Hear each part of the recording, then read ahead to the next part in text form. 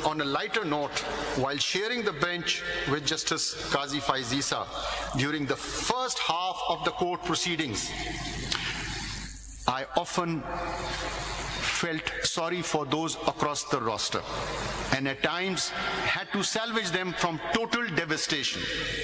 But as the clock ticked past the half hour, the mood would change and we would have a compassionate listening judge who sat through the day till the last case on the cause list was heard and decided. But I must acknowledge that while sharing the bench with Justice Qazi FaIz on many occasions, we had differences. But let me tell you, he was always ready to hear my point of view and was open to persuasion, a characteristic which very few possess, and one must strive to inculcate in ourselves.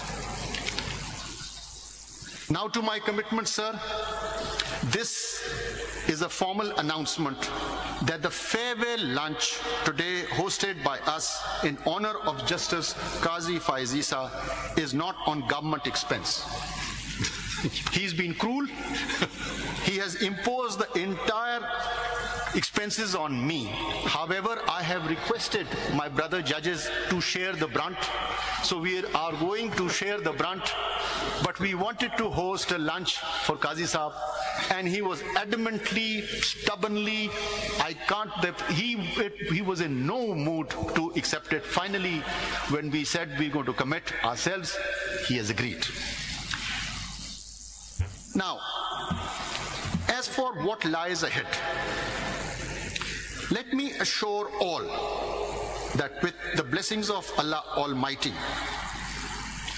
for the citizens of Pakistan, rule of law shall rule. Principles of trichotomy of power shall prevail.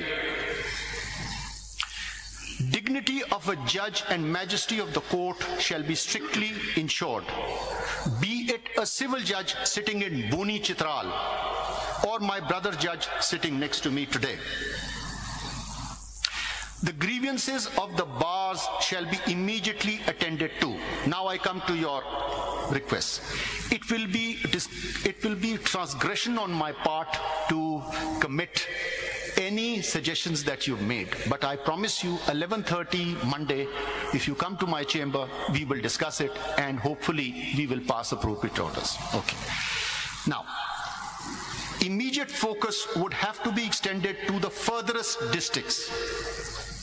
Jiwani in Balochistan, Tank in Khyber Pakhtunkhwa, Gotki in Sindh, and Sadiqabad in Punjab. I will pause here. You see, Peshawar, Lahore, Karachi, Quetta, they have the immediate attention of the high courts, the government. It is these furthest districts which deserve our attention, and the best of the best judges should go because they deserve them more than anyone else.